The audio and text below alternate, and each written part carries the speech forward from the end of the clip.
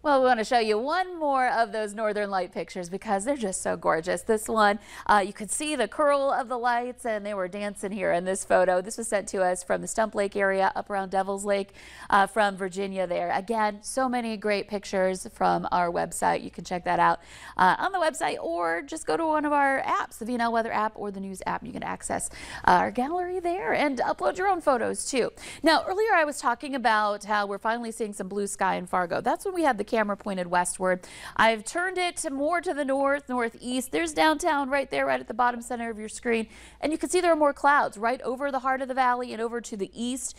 Seeing some of that blue, though, peeking through right now. So gradually this is moving eastward, but it's taking its time. Here's a look at that on the satellite and radar. My goodness. Looking at rain that is possible for some of us in Lakes Country. Fargo-Moorhead seeing that satellite here showing that cloud deck that we were just looking at overhead. But if you were to travel west on I-94 over toward Castleton, you'd see that sunshine. And again, keeping an eye out for some of these little pop-up showers that are moving through in the southern end of the valley here this afternoon. And then there is more over toward Ellendale. In general, we are looking on the drier side, Northern Valley to the northwest. A lot of sunshine going on there. And this will migrate eastward, and we'll see more and more of that sun for everybody here for today. And we're warming up. We're looking at temperatures ranging from around 70 in the east in Bemidji to 80 in the Jamestown area. Back over to Aberdeen as well. Fargo, Grand Forks, 76 degrees currently. Wind is out of the south or southeast. We've got one gust to 20 miles per hour in Thief River Falls, Sisseton 2.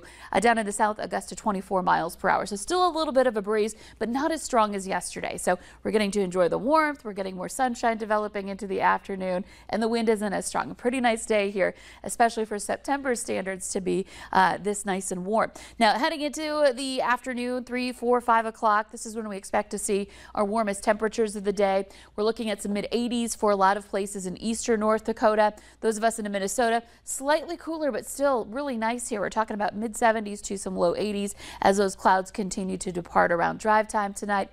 Evening hours, it's a perfect night to get out and even just go for a walk, maybe step out onto your porch and relax a little bit, or, do all those summertime activities that we won't get to pretty soon here as we edge our way into fall and beyond. Good night for anything outdoors. Looking at temperatures by around 11 o'clock into the 60s, so starting to cool back at that point. And then tomorrow morning starting off in the 50s to some low 60s for your Wednesday morning. Wednesday is going to be the day of transition. So I want to show you that here in our rainfall potential graphic. As we go through much of the day Wednesday, you see we're on the dry side. It's not until late Wednesday night you're starting to see some color on the map indicating that rain is starting to accumulate. And this carries on into the day Thursday all the way through Friday. This is around 10 o'clock Friday night. You can see there are going to be some areas that get a ½ inch to an inch of rain.